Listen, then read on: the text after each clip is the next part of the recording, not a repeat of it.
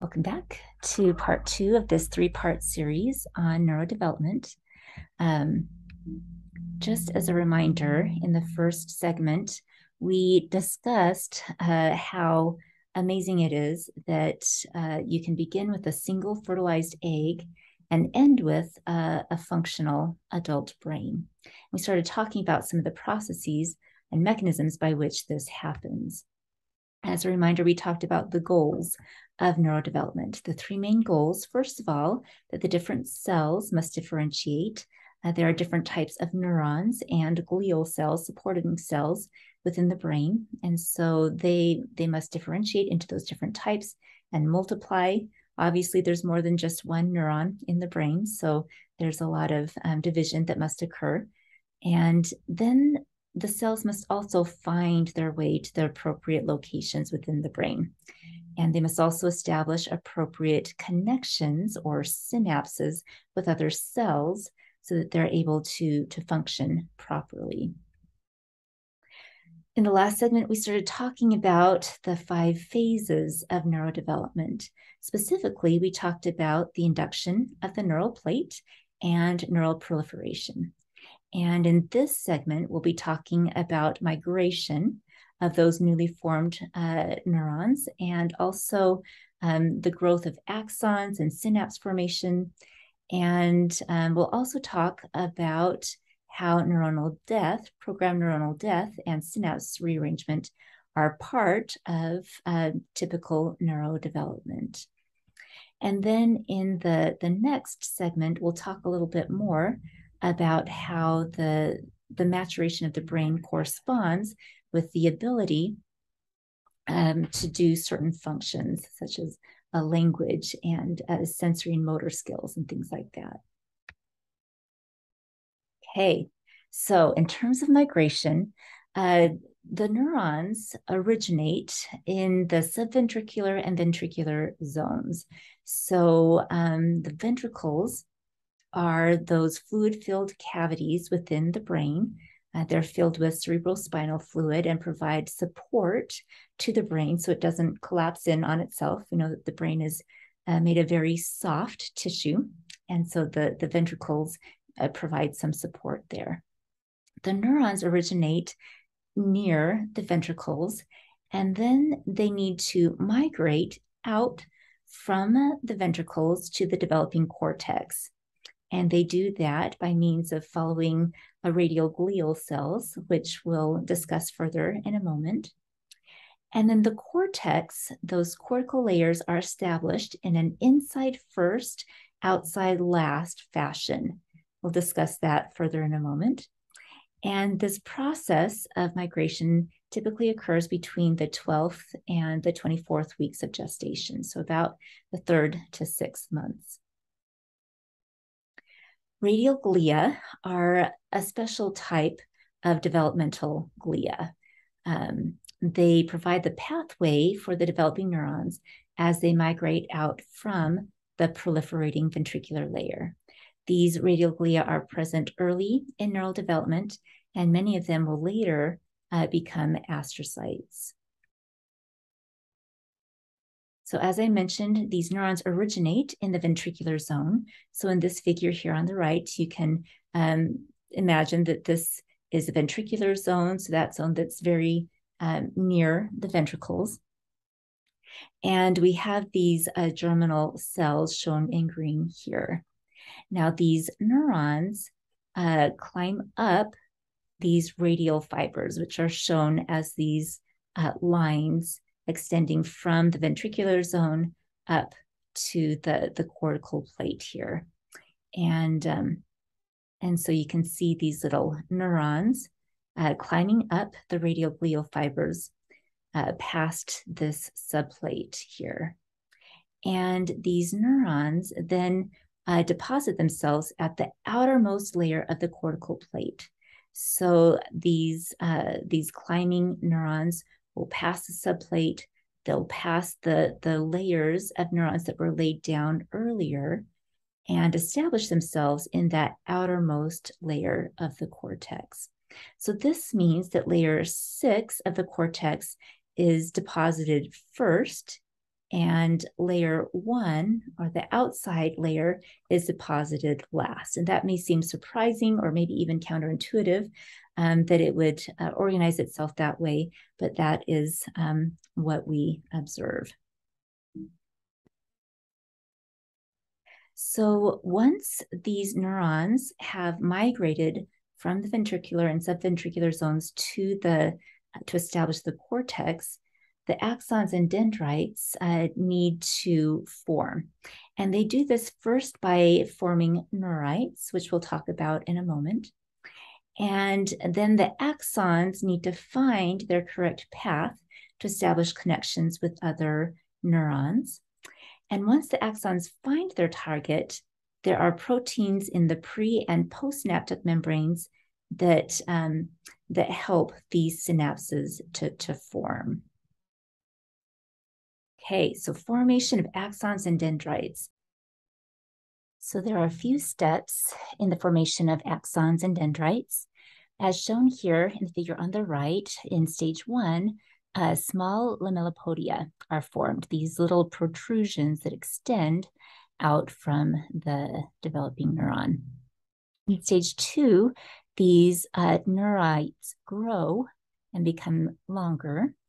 In stage 3, one of these neurites will actually become the axon. And as it does that, the axon releases signals that prevent any more axons from forming.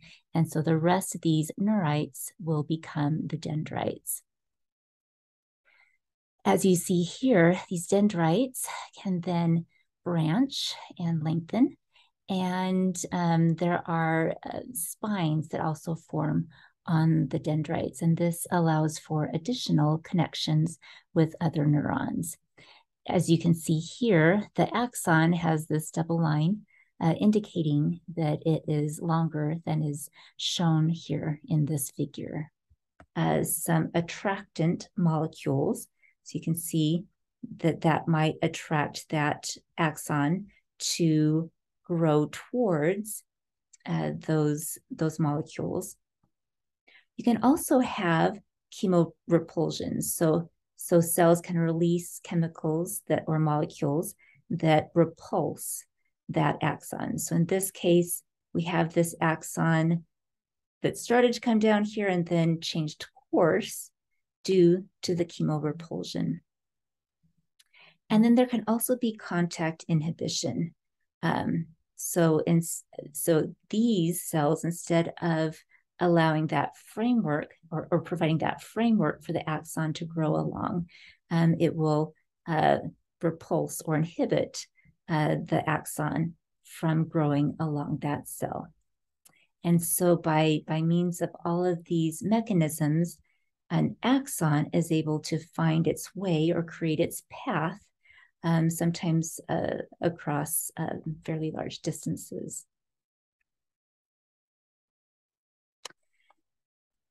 Now, once the axons and the dendrites have formed, they need to form synapses with other neurons.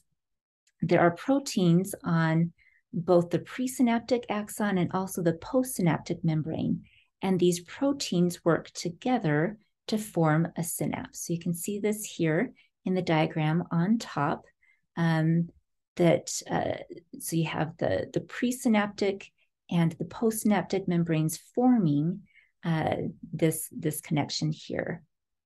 And down below, we see kind of a larger picture of what is happening. So you have the developing axon here.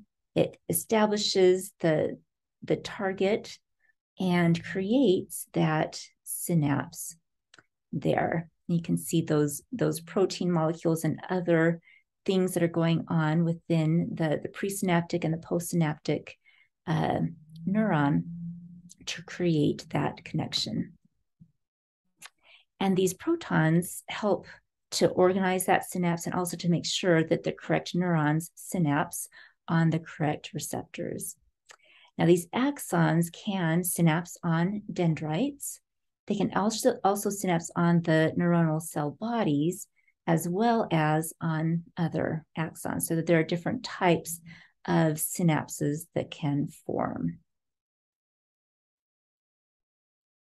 And then step 5 here is the death of some neurons and rearrangement of the synapses. And it may be surprising that death is a normal part of development, but some of the neurons that are formed during development will not survive. And some of the connections between neurons will also not survive. And this helps make again, this is part of normal development that helps make the connections that do remain. It makes sure that they are more specific to the types of functions that are needed.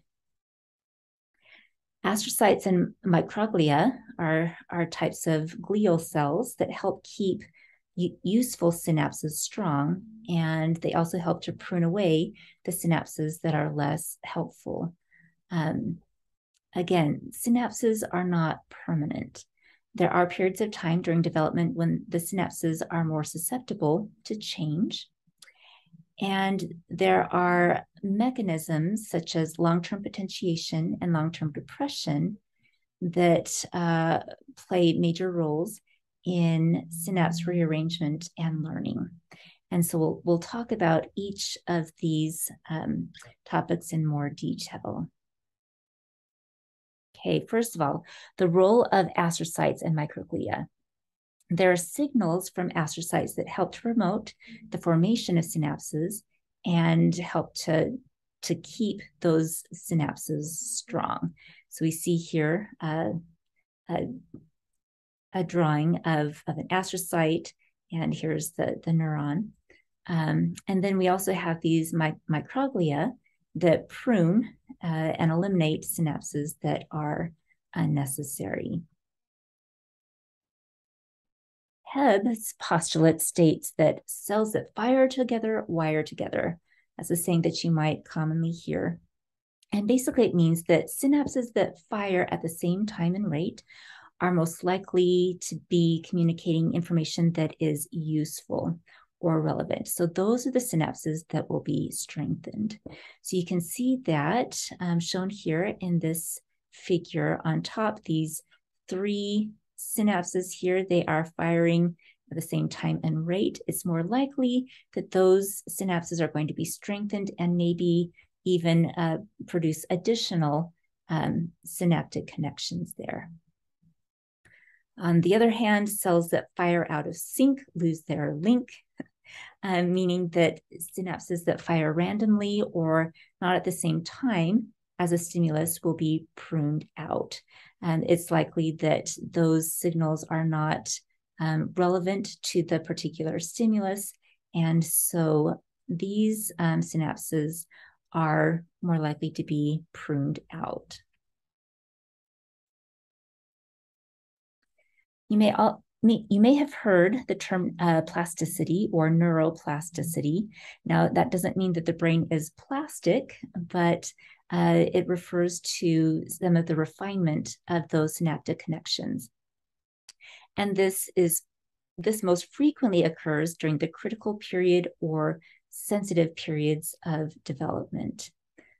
Typically, this begins at about 6 months of age and peaks between 1 to 3 years, and then tends to fade away at about 8 to 10 years of age. We know that different brain regions have different critical periods during development, and they are also associated with different brain functions, which we'll talk about. Now, this figure may look like a bunch of spaghetti, but these different lines refer to different functions and the sensitive periods with which they are associated during early brain development. So, for example, we have here this black line, which represents the development of numbers skills, familiarity with numbers and how they work. And so that peaks at about 2 to 3 years of age, and then fades later on. You also have the vision shown here in white, and hearing, that those peak very early on, and later on in age, the parts of the brain that are associated with them are much less susceptible to some of that plasticity.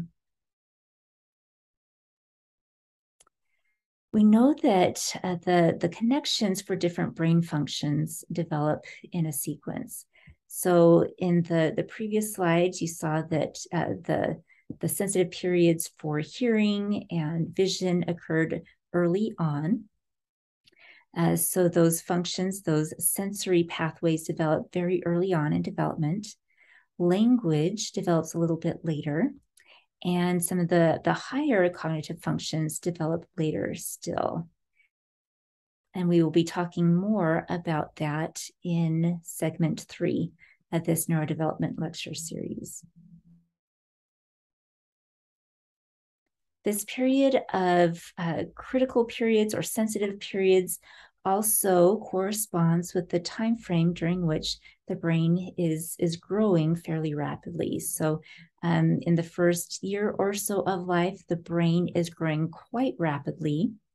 And then there enters a period of time where the brain is still growing, but it's not growing as rapidly. And then starting about 6 years of age, the volume of the brain has pretty much stabilized. Even so, there's still a significant amount of rearrangement of the synapses that is occurring after that point. Now, I had mentioned the mechanisms of long-term potentiation and long-term depression. So long-term potentiation is the process by which synapses will be continually strengthened. And long-term potentiation also creates a stronger connection so that that signal between neurons will be strengthened. Long-term depression, on the other hand, is the process that decreases the strength of certain synapses. So those connections will not be as effective. And both long-term potentiation and long-term depression are important mechanisms for synaptic plasticity throughout life. It's not just during the critical period that these mechanisms are in force. So this slide shows the timing of some neurodevelopmental events, some of which we've already talked about. So we talked in the last segment about neurogenesis, the creation of new neurons, and that happens very early on after conception, before birth. So you can see that creation of new neurons fades typically within the first year of life, although there continues to be neurogenesis in certain regions of the brain. You see here in green the creation of glial cells, and then here in purple, synaptogenesis. You can see that even before birth, there is a significant proliferation of these connections between neurons. And that peaks at about 2 years of age, and then synaptogenesis continues, but at a slower rate later on in childhood and early adolescence. You see here in red the onset of some of that synaptic pruning. So in the developing brain, there are more connections formed than are needed. And so some of those synapses are pruned out. So the connections that remained are more relevant to the functions that the brain actually needs to perform. So the synaptic pruning is associated with refinement of those of those connections within the brain at those synapses. So far we've been talking about typical brain development. as it relates to migration and the creation of synapses and the pruning of synapses. But we recognize that in some individuals, that pattern, that typical pattern does not occur. So here, the black line represents the typical pattern for synapse formation, synaptic elimination or synaptic pruning and maintenance over the lifespan. Now, if there are too many synapses that form, so over and above the typical amount in early childhood, that may be associated with autism spectrum disorder. And you can see that there is an increased number of synapses throughout the lifespan. On the other hand, there may be individuals that have approximately the right number of synapses that form, but those synapses may be eliminated at a higher rate than is typical. And this may be associated with schizophrenia, so that by early childhood and adolescence, you see a lower number of those synapses than you would expect in typical development. There are also individuals who may show that typical rate of synapse formation, typical rate of synapse elimination, and then especially in older adulthood, there may be a pruning of those synapses, and that can be associated with Alzheimer's dementia. So different patterns that emerge and are associated with different types of disorders. So in Alzheimer's dementia, for example, that's thought to be associated with cognitive decline, although there are other mechanisms taking place in Alzheimer's disease. Okay, and with that, we will end this segment. And in the next segment, we will be talking more about the brain functions and how they are associated with maturation of the brain.